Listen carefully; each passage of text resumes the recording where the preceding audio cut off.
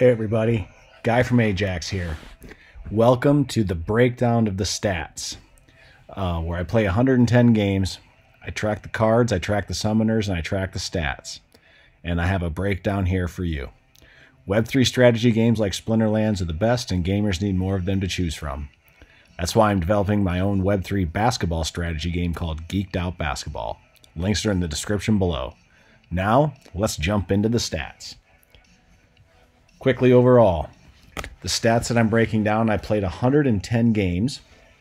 I ironically went 55 and 55. Many of these games you can see in my past daily 5 and 9 matches. Some of these I played outside of what was recorded in the daily 5 and 9 as well. I used Splinter tools to go back and capture the data, and then I built an Excel sheet to track all of this. And I'm going to be adding more components to the data that I'm tracking. I only play with cards that I own in order to maximize my rewards. I own 213 cards total. I used 128 over the last 110 games, which means 85 of my cards went unused. Splinter usage. Life came in at the top with 24 uses, followed by Death at 22, Water at 19, Fire at 18, Dragon at 15, and Earth at 12. Now, looking at the stats, summoners. These are arranged by winning percentage. You can see Grandmaster Wraith is at the top with a big 1-0 record. Then Obsidian at 9 and 3. Thaddeus came in at 14 and 8 with Quicks at 8 and 7.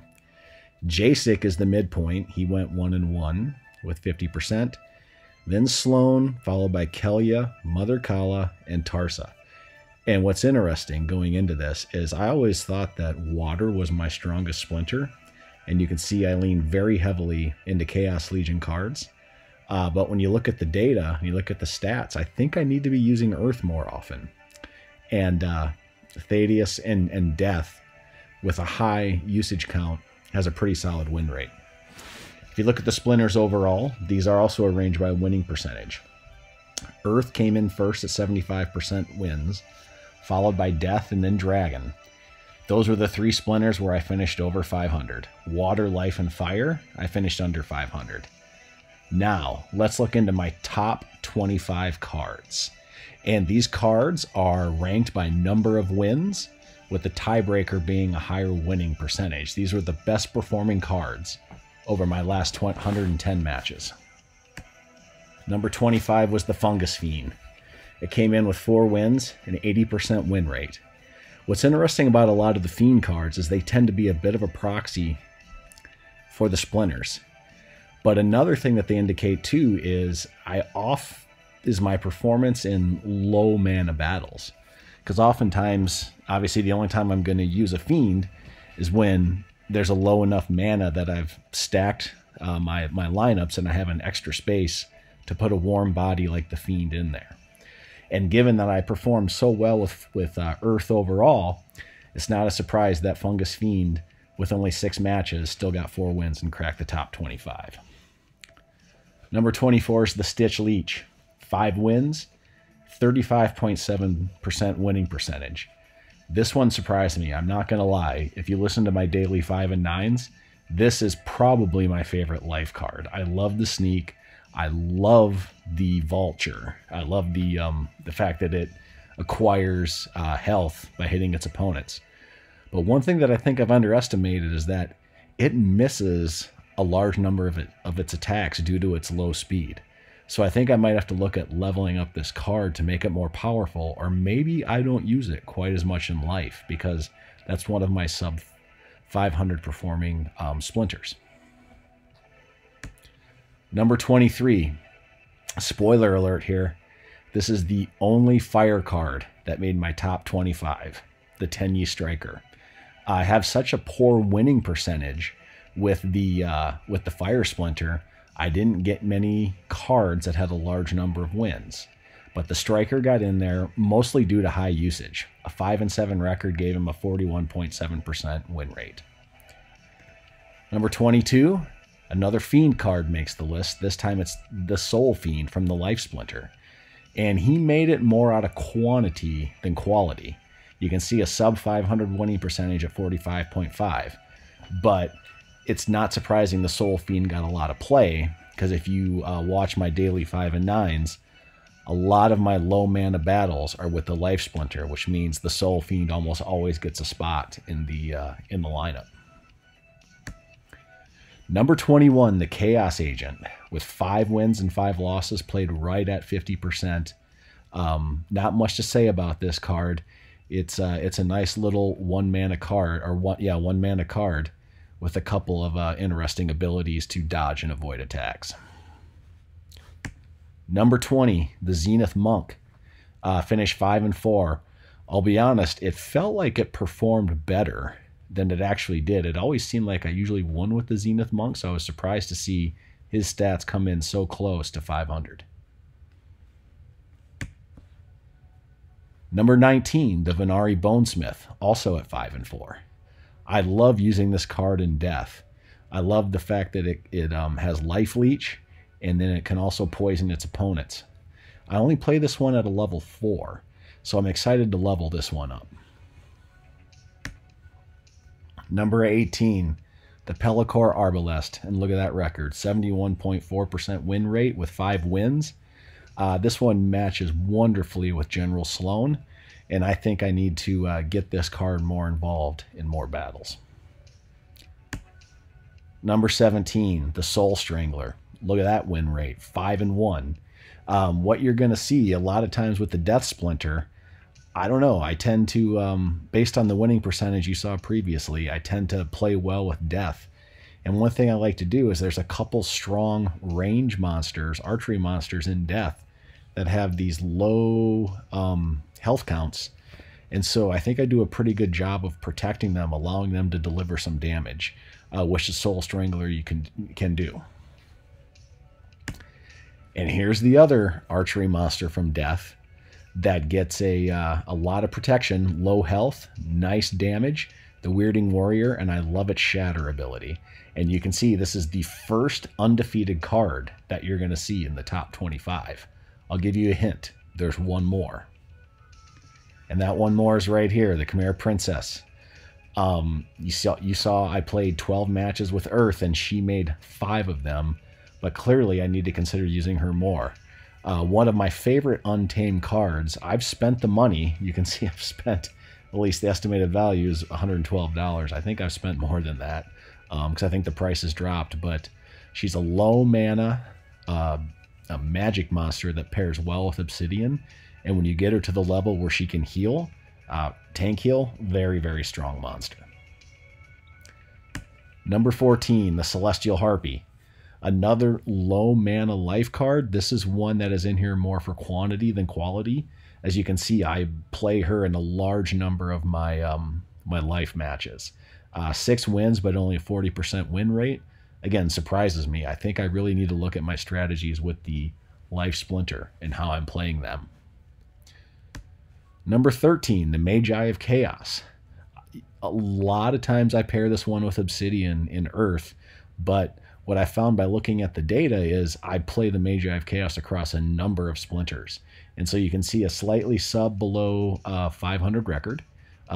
Very strong card from the neutral unit. And because it's gold foil, I'm incentivized to use it more often. That being said, I'm surprised the Magi has a sub 500 winning percentage. Number 12, my favorite tank from the water unit, the Demon Shark. You can see 6 wins in 11 matches, just above 500 winning percentage. And given that my overall winning percentage for water is well below 500, this indicates that I would be well served to use the Demon Shark as much as possible when playing with the water unit. Number 11, the Silent Shah V. Just one of my personal favorite cards from the Death Splinter. Great speed, can land that 3 melee attack, and now because it has gold foil at level 6, I'm incentivized to use it more often. A 60% winning clip. Now let's get into the top 10. Uriel the Purifier, or as I like to call him, just Uriel. I've always had a hunch that Uriel wins a lot of matches. I'm not a big fan of the recharge and going every other monsters that only attack every other turn. Uriel's my one exception.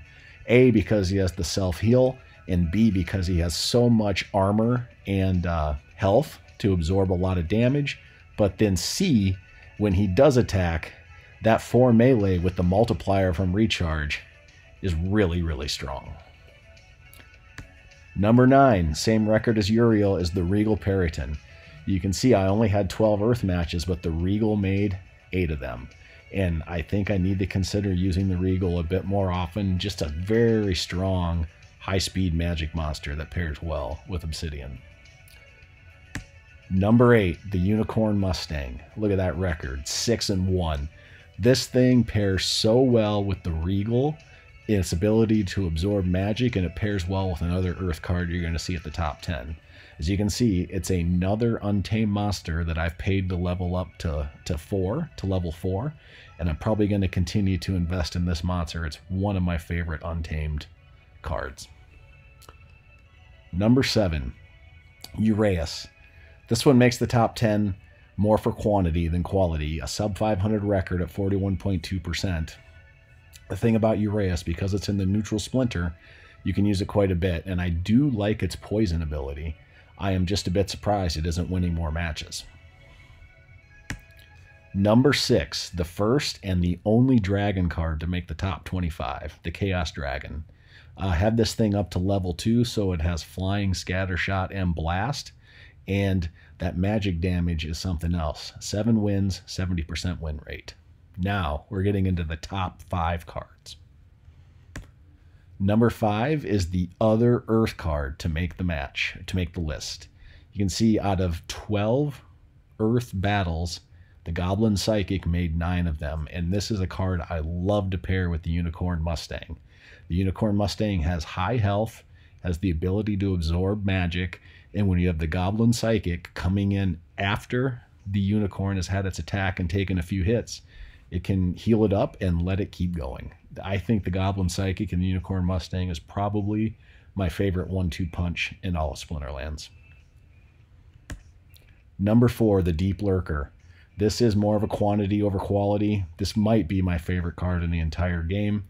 I'm personally surprised it only has a 500 winning percentage, but I think a lot of that is just a result of me kind of not playing as well with the Earth Splinter recently. I have a feeling if my performance with Earth turns around, you're going to see the Deep Lurker's winning percentage increase accordingly. Number 3, the Curse Windiku. One of the most difficult tanks in the Death Splinter to go up against.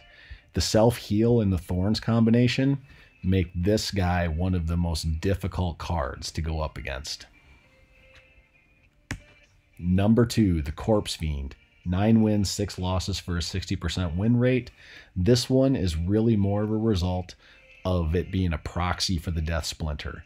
Because I don't play many high mana battles with the Death Splinter, a lot of times when I am using Death, it's in a low to mid mana count where I have other monsters eating up all the mana, and the Corpse Fiend just finds a role. And a lot of times, I will stick it at the anchor position in the end in order to protect the Soul Strangler and or the Weirding Warrior from taking damage from snipe ability. Now, let's go to the number 1 card. I'm going to pause. Do you have any guesses what this number 1 card is going to be? Based on the 24 you've seen, what's the strongest card in your mind, in your perspective, that hasn't been shown yet? Go ahead and put your guess, pause the video and put your guess in the comments below. Okay, let's go to number 1. The Supply Runner. A neutral card, 10 wins, 71.4% winning percentage. I use this guy a lot because he adds that speed component to any group that he joins, and because he's neutral, he can play across all splinters. This is a really strong card, and I'm looking forward to leveling up to level 8. All right. That's everything for this video. I hope you enjoyed it, and feel free to comment below with some of your favorite cards that you like to play with in Splinterlands.